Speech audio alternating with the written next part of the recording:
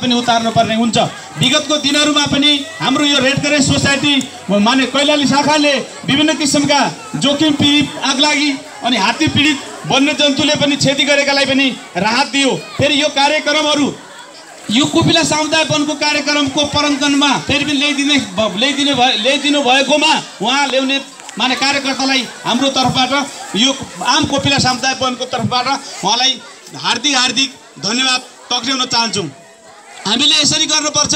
यी कार्यक्रममा खाली सीमित नाटकका पात्र मात्रै बन्ने होइन, व्यवहारिक हिसाबले पनि चलाउनु पर्ने हुन्छ। आज यी कार्यक्रमहरू यी औजारहरू ल्याएर हस्तान्तरण गर्यो, तर समाजमा पर्ने घटनाहरू आगलागी विपद अथवा पानीमा यो जल बग्न भएको अवस्थामा यो व्यवस्थित नगर डुबेको अवस्थामा यो रेड क्रसकै कार्यकर्ता हाम्रो रङ्गप्रसाद तिमिल सिन्हाज्यू आएर कुनामा गएर सबैको घरमा के छ भनेर आउनु भएको थियो। सहानुभूति सानै भए पनि अलिकति घाउमा मलनपट्टि लगाउने किसिमको प्रावधान गर्नु भएको थियो। यसै गरिकन विभिन्न राजनीतिक दलले सङ्घ संस्थाले पनि यसलाई सजाउनु पर्छ, अगाडि बढाउनु पर्छ।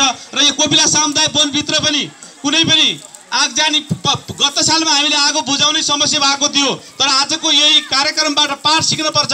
हामीले जंगलमा पनि आग लागि भएछ भने हाम्रा यी पेड पौधाहरू यी लासराहरू कुनै पनि जंगल नष्ट हुनु नै हाम्रो राष्ट्रको देशको राष्ट्रको राष्ट्रिय सम्पत्तिमा क्षति हुनु हो। त्यसकारणले गर्दाखेरि हामीले उपभोक्ताहरूले पनि यो जंगलमा आगो निभाउनु, घरमा आगो लाग्नेको बारेमा जानकारी हुनु सबैलाई आवश्यकता छ भन्दै मेरा 2 शब्द यही नै अन्त्य गर्दछु।